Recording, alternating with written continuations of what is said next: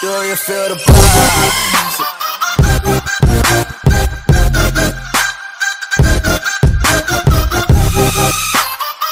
The Geneva Motor Show is the largest event on the motoring calendar by a long way.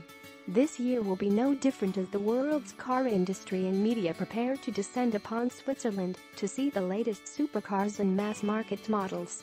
More and more cars are confirmed for Geneva every week, so here's what we know is coming so far. Geneva Motor Show 2018, the cars. Audi A6. With a new BMW 5 Series and Mercedes-Benz E-Class on the scene. The Audi A6 is the oldest of the big three executive saloons. The brand has already confirmed that the new A6 will make its debut at Geneva, and it's likely to follow in the prologue-like look of the A8. Audi e-tron. It's a race between Jaguar and Audi to see who can get their electric SUV on sale first, but they'll both be revealed in production form at the Geneva show. We've already seen both in concept form and neither is due to stray far from their concept's flavor. Bentley Bentayga PHEV and Bentayga V8. Bentley has already revealed the Bentayga V8 away from a motor show, but its first in the metal appearance will be at Geneva. It will sit alongside the brand's first electrified model, a plug-in hybrid version of the Bentayga that uses the same 3.0-liter hybrid powertrain as the Porsche Cayenne SE Hybrid.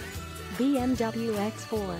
The first generation X4 has only been around since 2014, but the overhaul of the X3 means that the closely related X4 will be dragged into its next generation as well. First deliveries for UK customers are planned for August. A hot M40i variant of the X3 is coming as well.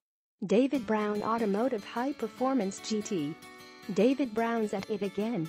Following the Aston Martin DB4-inspired Speedback GT and the Mini Remastered, the Silverstone-based low-volume carmaker is producing a high-performance model, but has as yet only revealed the badge.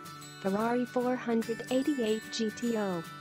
Ferrari's tight-lipped on any details about the new, more hardcore version of the 488 GTB, but rumors of it being badged GTO and Special have been circling.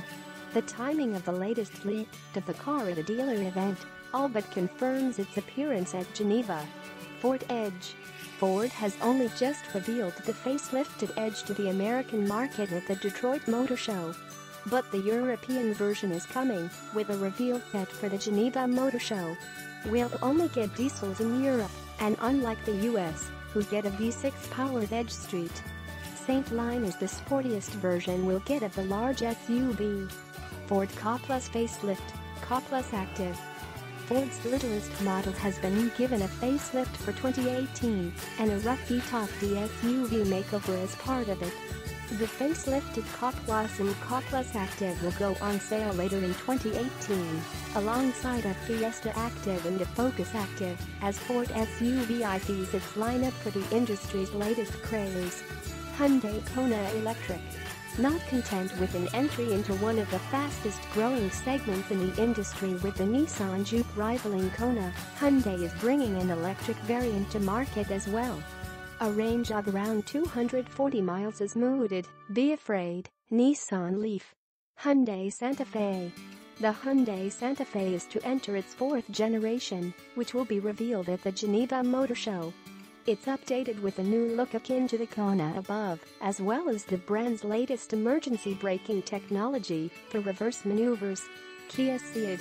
We got a pretty good idea of what the next generation Ceed will look like from the Forte Saloon that was revealed in Detroit. Kia's all-new Focus rival will be revealed in 5-door hatchback and estate forms at Geneva, with shooting brake and SUV variants due to arrive later.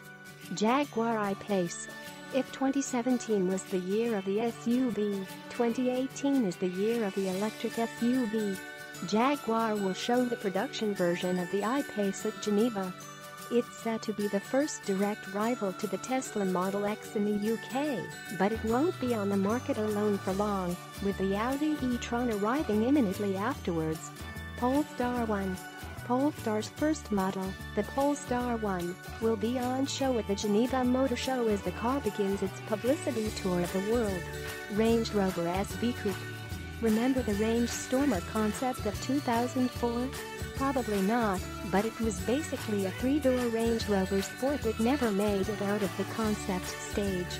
It's back, though, having been confirmed by the brand with an interior preview shot as an SVO project with the £250,000 price tag. The brand has now Lexus UX.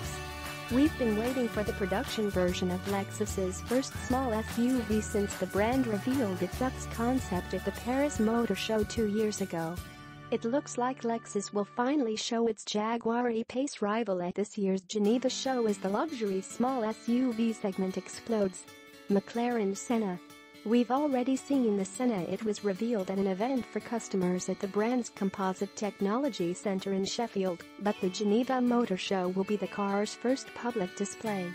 It has 660 bhp, weighs 1,198 kilograms and is claimed to be the quickest lapping production McLaren yet. Mercedes-AMG GT 4-door. Mercedes-AMG's answer to the Porsche Panamera is almost upon us. A year after the GT concept was revealed, we'll be seeing the production car at this year's Geneva show with the 604 bhp V8 under its bonnet. An 805 bhp petrol-electric hybrid powertrain will come later. Mercedes-Benz A-Class. Mercedes has achieved a lot with the A-Class. It's in the top 10 best-sellers in the UK and is the best-selling premium hatchback. The model is now entering its fourth generation and will adopt Mercedes's new family face, first shown on the third-generation CLS. Mercedes-Benz C-Class facelift. Mercedes' best-selling car in the UK's best-selling saloon is getting a refresh for 2019. Expect a thoroughly evolutionary refresh rather than a complete overhaul. As Mercedes looks to further its lead over Audi and BMW. Morgan Aero GT. The Aero 8 is being discontinued, and the Aero GT, a motorsport-inspired version of the retro-styled sports car, will make up the final 8 units in its production run. The aerodynamic bodywork additions are described by the company as drastic. Morgan Plus 850th anniversary. The 4.8-liter BMW V8 engine dies with the Plus 850th anniversary edition, which also serves as a run-out special to the Plus 8. Morgan is keeping tight-lipped on whether the Plus 8 will be replaced and any details on the 50th anniversary edition. Expected to cost well in excess of the regular Plus 8's £85,461 starting price, though. PAL v Liberty. The self-proclaimed world's first commercial flying car will make an appearance at Geneva. As the brand continues its publicity assault on the automotive industry, the £425,000 flying vehicle will be delivered to first customers at the end of the year. Rimac Concept 2. Rimac's second model, following the electric Concept 1, will be even more luxurious, faster and more exclusive. It won't be called Concept 2. It has been described by the brand as a true game-changer. Seat Cupra Attica. It's been a while since we first spotted the Cupra Attica, but Seat's first fast SUV will finally arrive at the Geneva Motor Show as the first prong of Cupra as a fully fledged sub-brand, something that's also expected to be announced at Geneva. Skoda Fabia facelift. Skoda's facelifting the Fabia after 4 years on sale, with a design overhaul promised. The sketch the brand has revealed suggests it may be more evolution than revolution. Though Skoda Vision XA 2019 small SUV is previewed in the lurid green-colored Vision X concept, which also features a hybrid powertrain ahead of the brand's imminent adoption of hybrids. It's likely to remain largely unchanged for production, akin to other recent Skoda concepts. Volvo V60. 1 year after the XC60 was revealed, its estate sibling, the V60, will be revealed. It's the first glimpse we'll get of Volvo's new 60 series of cars, which will be completed by the S60 saloon, following the V60 a few months from its reveal. Both will go on sale in the UK in early 2019. Zenvo's new hypercar. Zenvo has announced that it will take a new hypercar to Geneva, but that's it. It's yet to tell us how powerful.